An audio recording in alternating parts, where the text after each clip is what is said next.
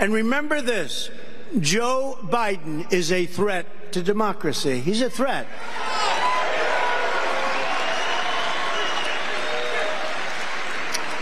And you know, we'll bring in adversaries, and I'll bring it in right now, but even Vladimir Putin. Has anybody ever heard of Vladimir Putin? Of Russia says that Biden's, and this is a quote, politically motivated persecution of his political rival is very good for Russia because it shows the rottenness of the American political system, which cannot pretend to teach others about democracy. So, you know, we talk about democracy, but the whole world is watching the persecution of a political opponent that's kicking his ass. It's an amazing thing. At this point, if you want to know exactly what Donald Trump is guilty of, just listen to what he accuses Joe Biden of doing, because the projection quite literally could not be more obvious. Trump even invokes Vladimir Putin to try and claim some moral superiority here.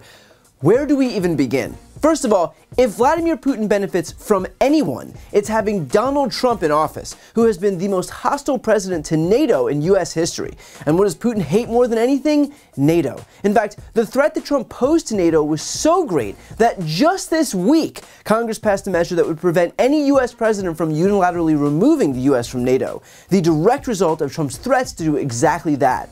So it's ironic that Trump invokes Putin when he himself is quite literally doing Putin's bidding. And by the way, need more proof that Trump is a puppet for Putin? The guy is literally parroting his talking points.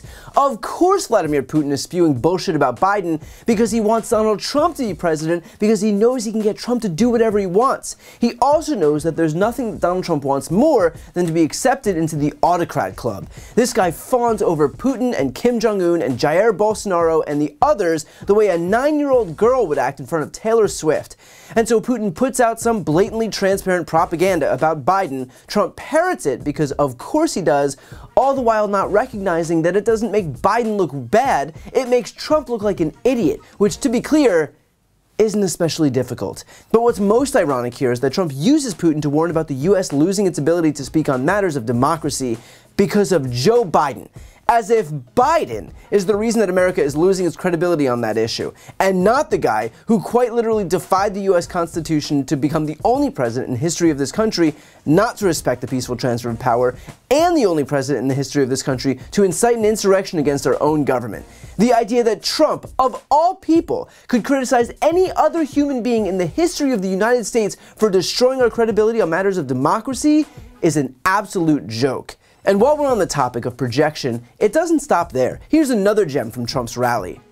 It's no wonder Crooked Joe and the far-left lunatics are desperate to stop us by any means necessary. They're willing to violate the U.S. Constitution at levels never seen before in order to win. They're dirty players. They play dirty.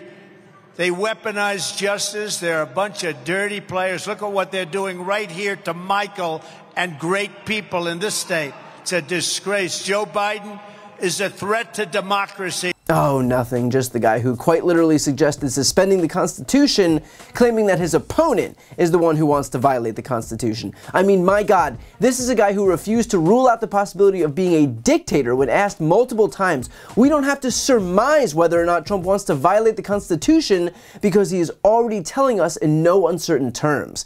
And look, I can give you these examples all day, but I think the more useful exercise here is to discuss why Donald Trump is doing this, because the answer is actually quite simple and quite insidious. He knows that he won't be able to convince people that he's not a dangerous autocrat, but what he can do is muddy the waters. And so if he can convince people that Biden is also a dangerous autocrat, then he'll take away Biden's comparative advantage.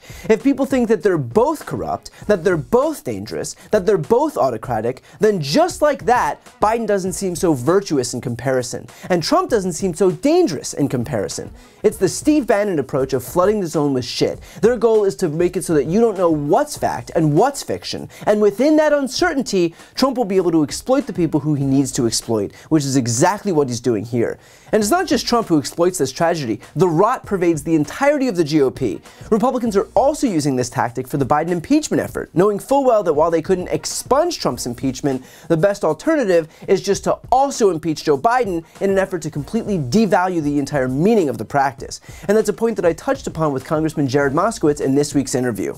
Republicans are going to continue finding no evidence against Joe Biden, but that doesn't seem to matter to Republicans because they still get the optics of corruption. And at the end of the day, that's what they're looking for. So can you speak to that? Well, no, there's definitely a level of let's drag this out as long as we can. Let's prosecute it in the media. We'll go on Fox News. We'll go on Newsmax. We'll go on OWN where they don't ask us any tough questions.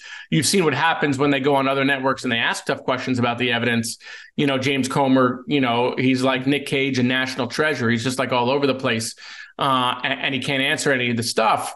But that's really what they're doing at the moment. They're going to prosecute this in the press. They'll say, well, look at Joe Biden's numbers. They'll take full credit for that. Donald Trump, who's given these instructions to the Republicans to do this because he doesn't want to be the only one who's been impeached right. Twice. Kind of to devalue this whole process and to say, look, everybody can get impeached now. Correct. Because really what he wanted the Republicans to remove the impeachments. Remember that. Those bills were filed to expunge the impeachment, something we've not seen ever before. That didn't go anywhere. So when that Trump plan didn't work, they're going with this plan, which is, let's try to muddy up Joe Biden. And so, that's really the focus. But again, look, Speaker Johnson, he's in charge of this. He's really delivering for Donald Trump. It's not about the evidence. We are really continuing to devalue the point of impeachment, and we're continuing to break the institution every single solitary day. Congress doesn't really do much anymore. Other than, like I said, remove a speaker, remove a member, and open up an impeachment inquiry with zero evidence. And of course, to see the full interview, click the link right here on the screen or check out the interviews playlist on my YouTube channel. So I get that Trump is trying to frame himself as a populist, but in reality, he is a demagogue, purposefully exploiting the marks who are gullible enough to believe him. It's not just that Trump doesn't care about the people whose affection he seeks, it's that he has outright contempt for them. That's why he lies so easily, so openly, and so shamelessly. The lies aren't a byproduct, they are the whole point. Without the lies and the projection, he wouldn't have a strategy, and he's putting that on full display at these rallies. So no, Joe Biden is not a threat to democracy. No, Joe Biden is not opposed to the Constitution. And no, Joe Biden is not a danger to this country. But if you're looking for the person who is, then you don't have to look further than the guy who's making these accusations. Before you go, I need some help. Please subscribe to this channel and do your part to help grow the progressive media ecosystem. I don't do sponsorships or paid ads, I won't ask for money, but just subscribing to this channel goes a really long way, and it helps get the message out to more people. The subscribe button is right here on the screen. You can also subscribe to my Spanish language channel, which I made to reach those crucial Spanish-speaking voters. That link is on the screen too. And finally, if you want to listen to my audio podcast, you can follow that link as well. Thanks so much for watching.